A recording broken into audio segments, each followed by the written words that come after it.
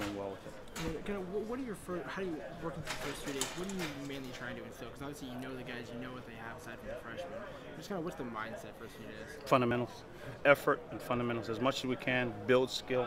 And we're all freshmen for the first couple of days. You know, that's the way we go into it, so that we don't assume someone knows more than anybody else.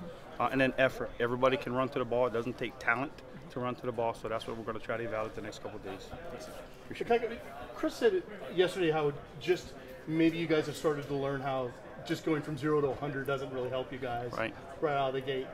How does that affect your position group, knowing that you do have so many kind of young guys coming through the line now? Well, it forces you to really focus in. You know, so whatever it is, maybe a 1 rep or 2 reps, that rep has to be full speed, as detailed as possible, very deliberate, so that you get the mental and physical rep you need while keeping your body fresh. And then as we get going on, the veterans will get more and more reps, and we'll kind of get our way towards where we need to get to. Is that something that coaches have to adjust to as well as the players?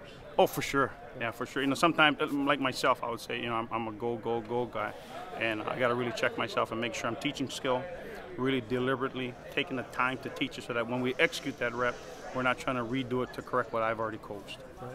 And just talk a little bit about having Greg back. I know we talked to him right after the Fiesta Bowl, and he was pretty matter of fact about all this stuff. That he's like, I talked to my family, I'm coming back. It's like he made it kind of no big deal.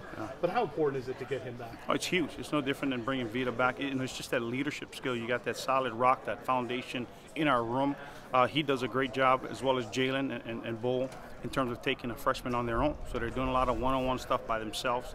And those guys get to learn from somebody who's been on the field. You know, it's always better to learn from somebody that's doing it. And those guys have seen them on film and on game. So from a guy that they're watching on game tape, now they get to learn from, and then hopefully try to mimic as much as possible.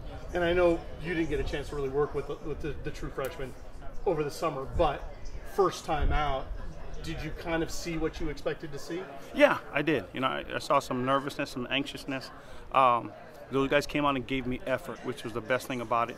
The technique they will get better at, but I think they're understanding it. You know, so when we get to special teams, we had some one-on-one time, and those guys are slowly starting to develop. For day one, I thought they did a great job. And how about their fitness? I know you guys want them to come in ready to compete for jobs from the start. Yeah, so you know, we'll get them back. We'll get them in more shape. We'll get them where we need to in terms of game type shape, so they can start to play. I think it's just like any other freshman. They don't really understand what it takes to get to that second level until they've really been here.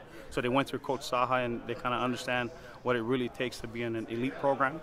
And now they get to watch Greg and Jalen and Bull in person as they strive to get better. Thanks. Appreciate it.